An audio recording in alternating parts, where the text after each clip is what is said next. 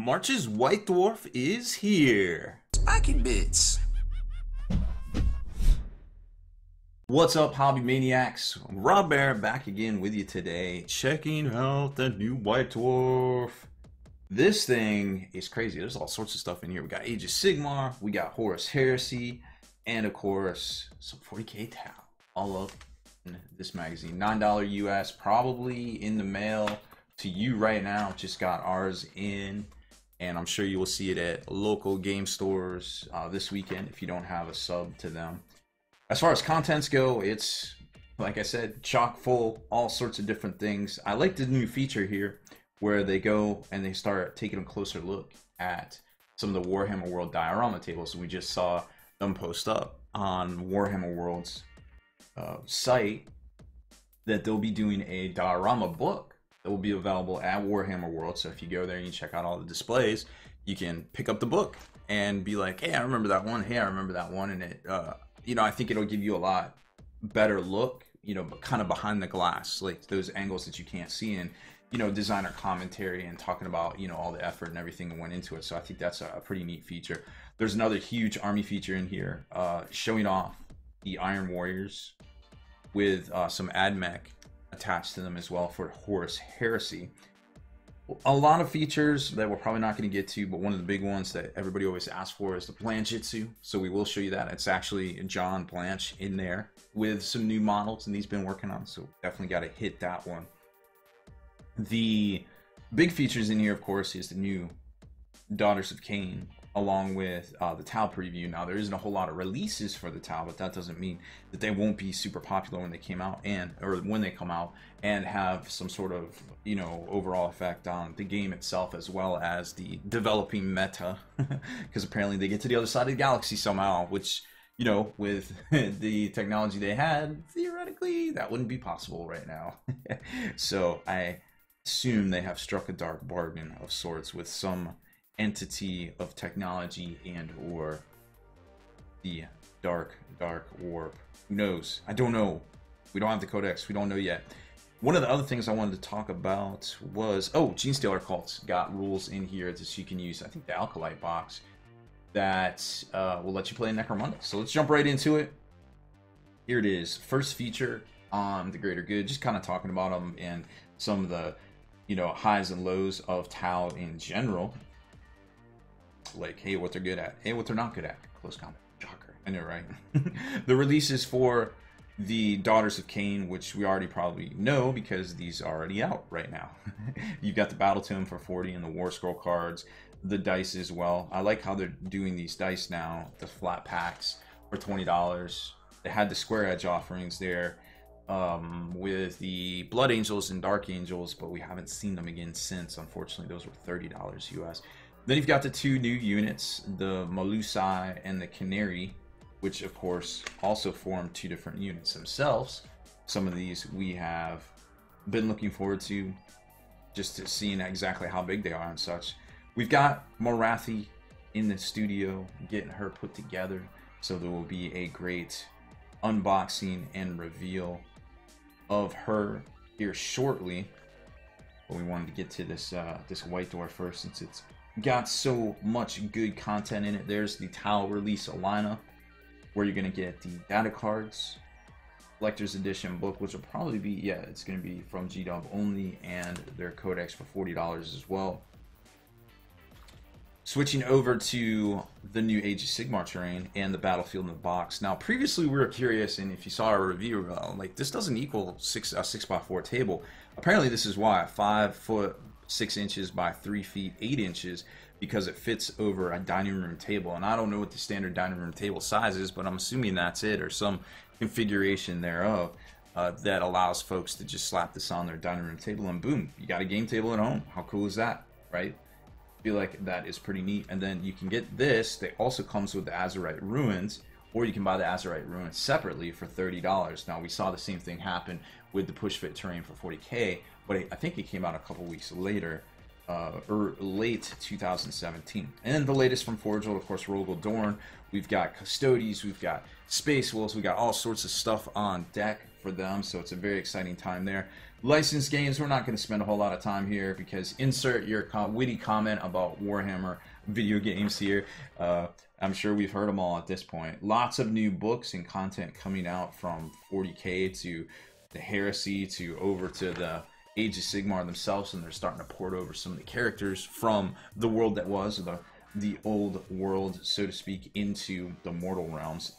Here's a look at what you can buy to field with your Daughters of Khaine. Of course, you've got the new kits and the previous kits themselves, which all go into that. And you know, the big news that we've been hearing is the stuff about Sea Elves basically coming out, and all sorts of rumors there.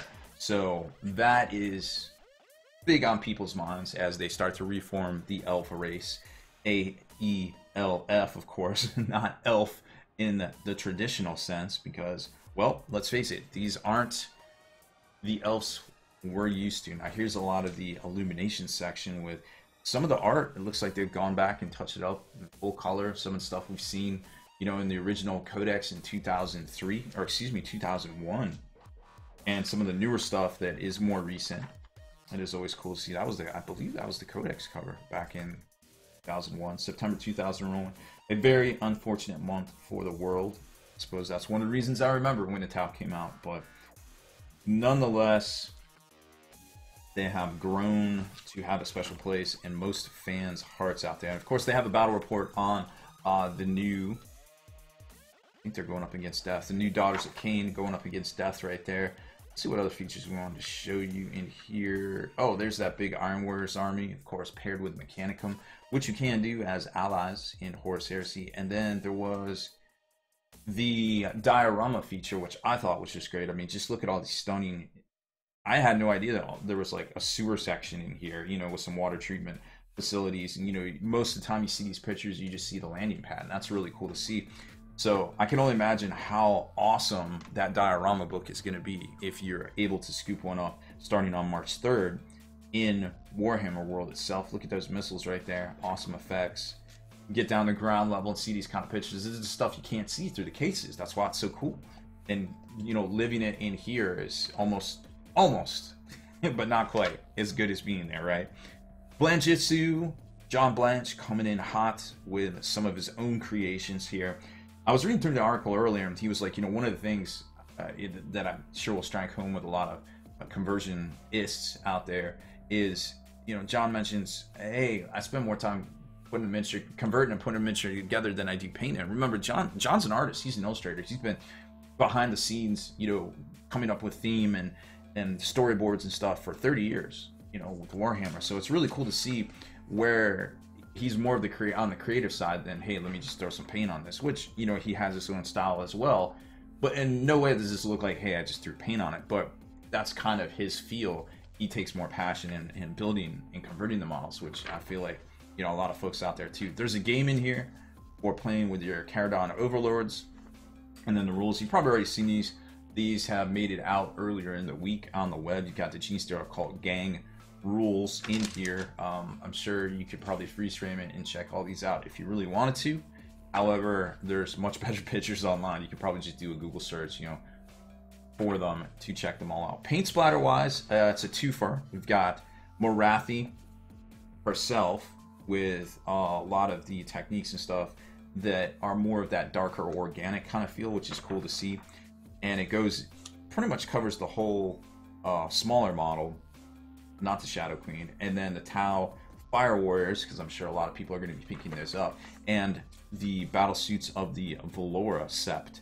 And they even go over stippling and how to apply that, you know, that battle damage. You can always stop right here if you want, but you can go that extra mile and do a little bit of battle damage on your suits just to make them look, you know, take them to that next level. There's nothing wrong with, you know, stopping halfway through to some of these points just to get your stuff to tabletop and then coming back and doing the detail work and all those things right there, because let's face it, painted models play better, and I would rather have mostly painted models on the tabletop than fully painted models on the tabletop, if you get my drift there. Another great ad for the Tau, showing all the kits available currently and the new stuff, the data cards. The start collecting is a great place to start, obviously, and the book themselves, and then all the big baddies. and all the individual team or the individual units that are currently available. Now there was that great Battle Force deal at Christmas time, but man, that thing is gone. It's like not even on GW's site anymore. That would have been such a sweet deal for 170 bucks. But it looks like unless you can find it at your local game store, you're going to be picking these up individually if you want to start playing the tab. The early rumors are that the commanders are only one per detachment, which is pretty good because, you know, money-wise, because I think they're about 130 bucks. We actually hadn't seen that Coalition command box yet. I wonder what that's going to be about. It looks like that might be the new rollout. So it was already, I want to say, no, that was 75, and the Crisis Suits, which also aren't on here. That's curious. So the Crisis Suit box was 75, and then you got the Coalition command that looks to come with that new Ethereal model. Which may not be sold separately. Interesting. Well, I guess we'll find out the complete Rebox release here shortly, about this time next week, I'm sure. Some more highlights and spotlights and different things on some different artists. The Tale of Four Warlords is back. Forget what else is in here that's worth remarking about. Here's the teaser from the back of the book. Malign Portents, Battleground, Ancient Evils, Heavy Metal, 40k Battle Report, Necromunda rules, some more Necromunda rules. Maybe they're coming out with another box, another data sheet insert, so that you can play with gangs, even more gangs till they get their gangs out.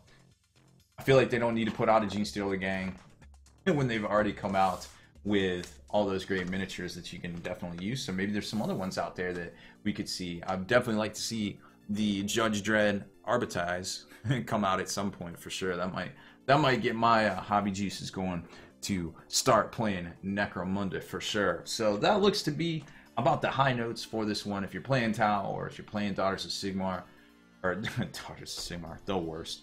I think that was actually a Mordheim gang. Oh my gosh. I can't keep it all straight anymore. Cracking up. Daughters of Khaine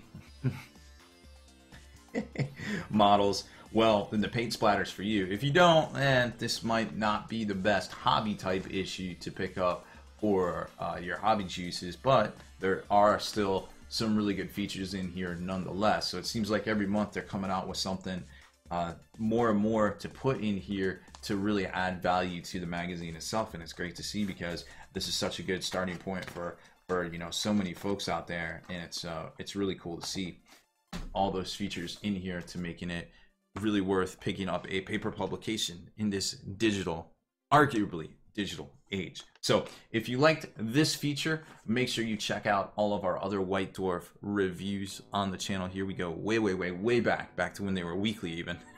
Back before that, I don't even know, but we got a lot of White Dwarf videos here on this channel. Make sure you work out your hobby muscles, hit that subscribe button, and mash down notifications so that you can be the very first to like and comment on all our new videos here on the channel.